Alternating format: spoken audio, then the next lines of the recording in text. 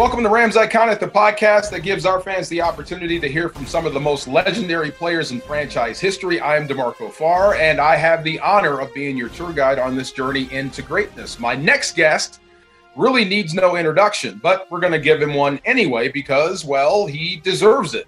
The second overall pick in the 1966 draft, he played left guard for 13 seasons in the National Football League of your Los Angeles Rams. 11 of those, he was named to the Pro Bowl, which is unbelievable. First team All-Pro 4 times in 1999. I love that year too. He was inducted into the Pro Football Hall of Fame. Please welcome in Tom Mack. Hello, how are you, sir? Thank you, Marco. I'm fine. I'm looking at these, your life in pads, and the first thing that jumps out is 184 games played, never missed a game due to injury. I played 100. I missed some games. I know how tough it is, but 184 games without missing a game, how did you do that? That was probably more than anything a monumental tribute to stupidity. I played more than a few games hurt, and in all honesty, one game I put myself in one play just because I said, oh, hell, I can block for an extra point. So I put myself in, and the PR guy came up to me right after the game and said, hey, next time you do that, you got to tell us. No kidding. Yeah. You put yourself in the game? You just ran in there? It was an extra point. And, I had partially torn ligaments in both knees. Oh. Okay, so when I came in 1994, Jackie Slater, I think, was in year 18. So he's my link to what it was like in the past. And he was a different breed of football player than I was used to coming straight out of college. I mean, this was a full-grown man, but it was more than that. It was how tough he was, how he worked, and it just gave me a glimpse into, I guess, how you guys used to play in the past and how tough you guys were and how much pride you took in showing up every day and being ready to play and not missing games. Yeah, that's probably a good way to sum up, in particular, the two lines, both the offense and the defensive line. Guys didn't want to be out of the game. They'd, sort of as I did, put yourself in if you could. It really was a mark of, like I said, either stupidity or toughness that we'd keep playing, and you'd keep playing hurt, because if you couldn't play hurt, you figured sooner or later you'd get replaced. And that's kind of how I got my break. The fellow in front of me, a fellow named Don Chewy, got hurt in a game, and he never got to come back and play for us. Hey, that's just the way it goes. And you're right. It is a very thin line between stupid and tough in life, not just football. It's a very thin line, right? Between being right. and being tough. Yeah, it's great. And I looked at some of your football teams, and what was it like to line up against Merlin Olsen? What was it like to line up against when you had Deacon Jones on the outside? What was that like in practice for you guys? Well, one of the things we did in practice, and you don't see it anymore because they've changed the rules, we would do one-on-one pass blocking religiously 2 or 3 days a week. And both the defense was trying to use their best moves, and the offensive lines were using our best moves. So it was really a very, very serious challenge. Guys going at each other. In fact, I actually got hurt in a practice. Had a guy come across my face as I knocked his hand out. He was trying to slap me in the head, and got me in the eye and cut my eyelid down about, about 2 inches. To the point where I had to go to the hospital. So I drove myself over to the hospital and got myself stitched up. But come Sunday, I played, so it works out. That must have bled pretty good. That must have been cool looking. Wow. Some things you just had to do back then. But I look, you guys, you were 129 and 48 and 7, 8 division titles. You played in 4 NFC championship games. I mean, why were you guys that good? What made you that good? I mean, that is dominant. That is a run of dominance there. Well, there were a couple things that really helped that when you look back on it. One, there were 4 of the 5 offensive linemen starting in '66. We played together 9 years. That made a huge difference because you had a real camaraderie amongst yourselves, and the backs understood what we were capable of doing for them so they could move in and out. Gabriel was the quarterback the first 4 years or 4.5 years. And then Hadel came, and then James Harris, both of whom were really outstanding, and they had confidence, and that really helped immensely. And then we rotated, and we basically ended up in the next 3 years with a brand new group of guys. So all of a sudden I was playing, as you mentioned earlier, with people like Jackie and Dennis Hara and Rich Saul, and all of a sudden it was a new offensive line again, and those guys ended up playing together a pretty good piece of time. That helps immensely. The defensive line was pretty much the same thing in terms of Deacon and Merlin. Originally, we had Lamar. Roger Brown came in after Rosie retired and filled that slot, and then Dyron Talbert, and we really had some good guys that were comfortable playing with each other. Who was on that line with you? The guys that you were together for 9 years. Charlie Cowan was the left tackle. I was the left guard. Kenny Iman was the center. Joe Schiavelli was the right guard. And the right tackle, we rotated a little bit. We had a fellow named originally Joe Corolla, and then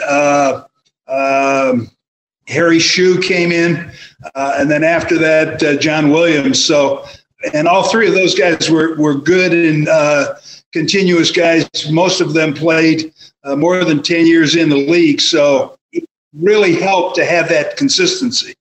Wow. I mean, 9 years together, your families grew up together. Same coach or different coach? Different guys coming in there? I mean, how do you break into that group with the same group for 9 years? We had Prohaska originally, and then they rotated, and we had a couple of guys for 2 years under Prothrow, and then Prohaska, interestingly enough, came back, and he ended up being the coach. He was an interesting guy. Honestly, not my favorite. I mean, did he make you better? Did he help you get better? We went round and round with each other and had a pretty good understanding, but he knew what he was doing. He just didn't understand different people were motivated in different ways. No doubt. That makes sense. Coaches tend to think one way and coach one way. So we had our moments with each other, but, it worked out fine. And I ended up playing, I guess, 9 years for him.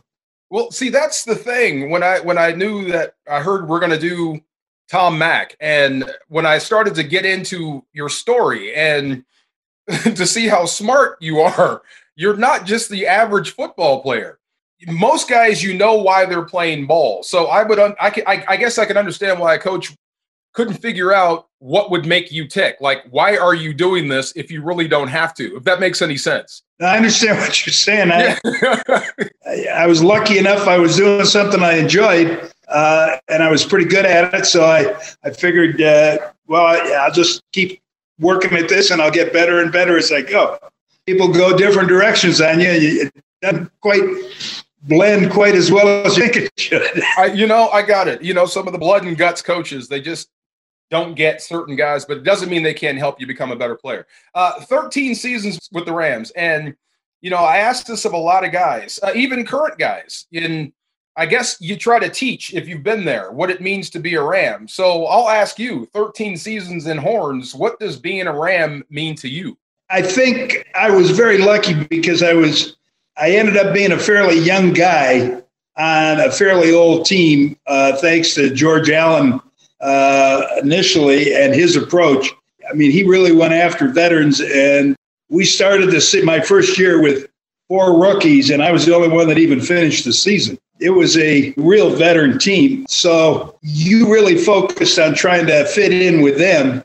I was very fortunate in that I ended up for 7 years carpooling with Merlin Olsen. and we drove about 30 miles each way to work and going home. And you started talking philosophy and what makes sense with what you're doing and what you're not doing, and how do you play the game, and how do we fit together, and how don't we fit together, and same with our other teammates. That to me was a huge extra that I got out of football, besides the guy being a dear friend. I mean, he was also very philosophical about what we were doing and why we were doing it. So it was a great experience. You mean like why we're playing football, why we're here, that type of stuff? I mean, that sounds like something that I'd love to hear. You and Merlin Olsen, you guys were about to butt heads in practice, or you just butted heads in practice, and now you're driving home together.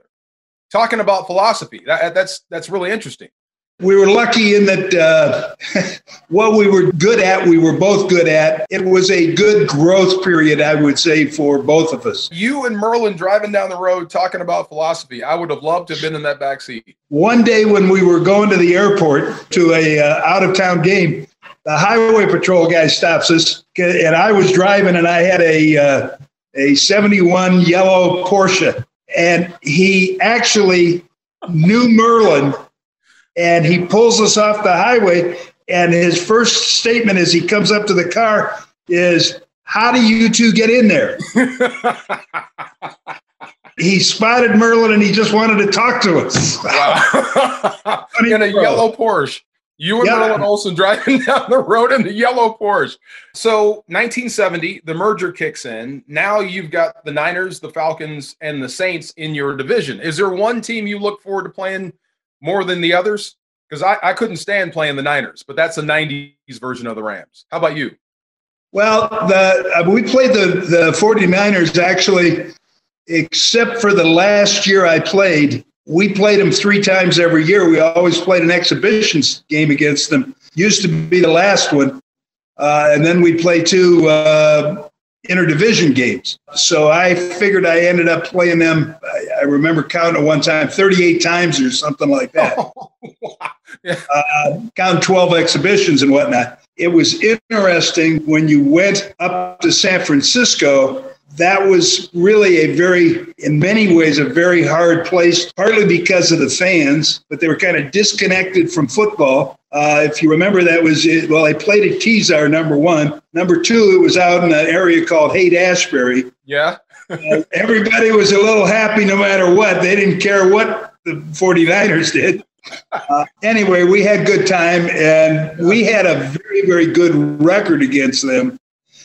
During that period of time, I think, especially when they had such a good team in the 80s, they ended up catching up with us. But I think at one point we were way ahead in terms of head-to-head games and how we had done one way or the other. No doubt. I lost 10 straight before I actually beat them, so I apologize. But they got it back on track. They got it back on track. So we do this on Rams Iconic. We love this, and it's fun, where we ask the guys to kind of remember their favorite play. One play that stands out above all others. One of my most favorite plays about me, it was a non-productive play. It was just the time the game had actually slowed down in my mind for me. And it was just one of those watershed moments. It actually was in San Francisco, and I didn't make a play. It was just, wow, I can do this. It's different. I became a pro that day. Is there a play that stands out in your mind, something you can remember? Interestingly enough, probably the game that changed what I was doing in terms of whether I was going to be a good football player or not happened in college, and it happened at the Rose Bowl. And the play was I was a tackle rather than a guard, but it was a quick pitch type of play to what was our fullback at the time, and kind of a sweep around the right end with me in the lead, because we had used our wide receiver to block down, and the play broke.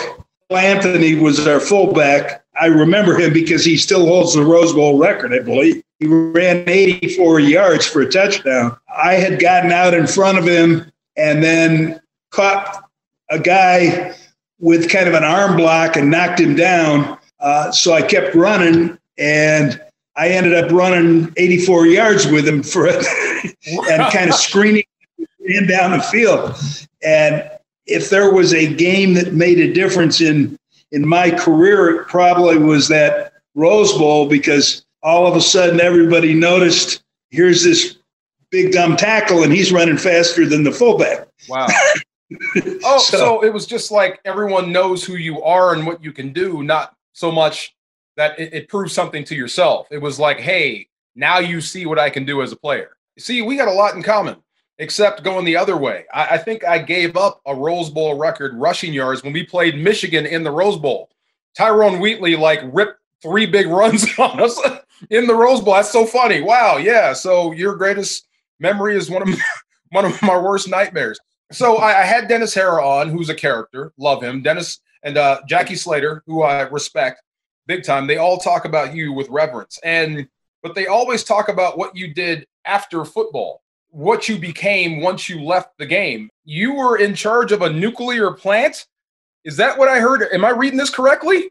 I have an engineering degree in mechanical engineering, which was why I had gone to school figuring I could play football for 4 years and then I'd finish up, which I did finish up and got my mechanical engineering degree. I was fortunate enough the year after I graduated to do a kind of a quick business speaking engagement in downtown Los Angeles. And a gentleman who happened to be with a big engineering construction firm was one of the participants or members of kind of the group that I was doing this speaking to.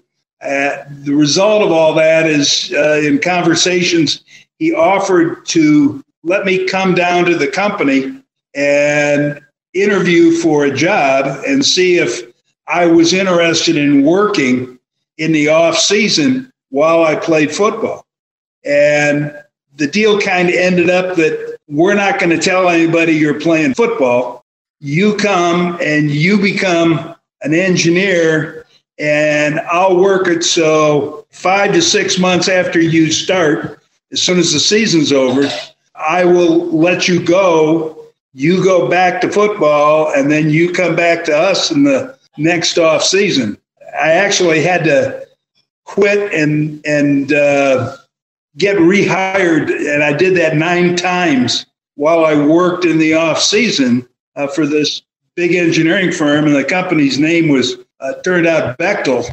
Bechtel is, I think they still are the largest engineering construction firm in the world.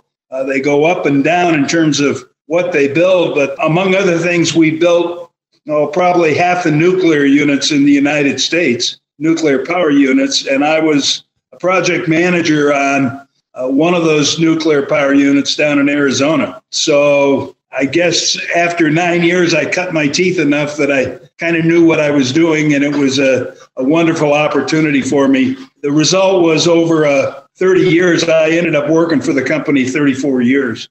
So I was very fortunate. I had a second career beyond football and lucky that I got to do that.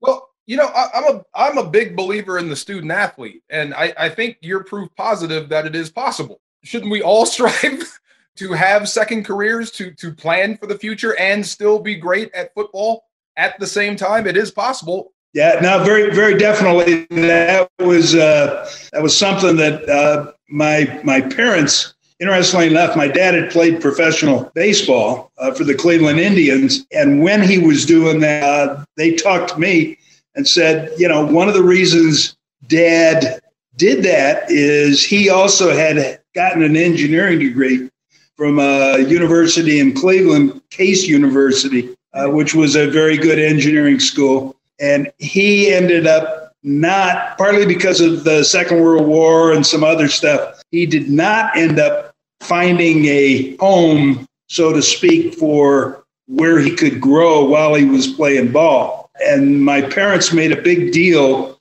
of the fact that if I was going to try to play professional football, I needed to be sure I found someplace else in the world, so to speak, in the business world or something else that I was going to do that I could call home and grow. And that's very much the way I did. See, I mean, that's the only way to play. I mean, it's all consuming. You got to be dedicated to play at this level.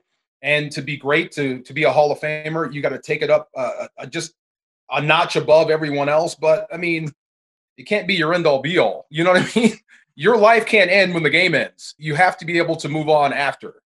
And I think you know that better than anyone. Your father played second base, right? Yes. Okay, so he's got to be, fleet-footed pretty quick. And he gave birth to a guard? I would put him as a better athlete than I was. One of the things that nobody knows is I have very bad eyes. I have real trouble seeing. I have like 2400 vision, but I solved that problem while I was in high school because I became a swimmer. Oh. And you can actually swim with your eyes closed as long as you know how long the pool is. And so that was my best sport in high school. And my swim coach still marvels at the fact that I end up playing professional football. So you never know how things are going to turn out. Wow. Yeah, you can swim with your eyes closed. It's just that the learning curve gets a little painful. One stroke too many and pow. Good stuff. Hey, man, I'm so happy and so glad that we got you. Thanks for coming on and doing this with us. It's real good. I mean, look, we hope this current group makes it. If you had to line up in front of Aaron Donald, what would you do? Well, I'd probably do the same thing that I did when I lined up across from Merlin or practice, or, you take your licks and sometimes you beat them and sometimes they beat you. Amen to that. I would suggest trying to cut him first, but that just see if that works and then work from there. But Tom Mack, thank you so much for joining us, man. This was really good. My pleasure. Thank you very much for having me on. Well, that's a wrap on another episode of Rams Iconic. I hope you enjoyed our conversation with Hall of Famer Tom Mack. Don't forget to hit that subscribe button and be so kind and go ahead and leave us a review. Let us know which Rams legends you'd like to hear from. And there's still time to be among the first to experience SoFi Stadium. To purchase tickets, visit therams.com/2021. That's therams.com/2021. Thanks for listening. I'm DeMarco Farr. We'll see you next time on Rams Iconic.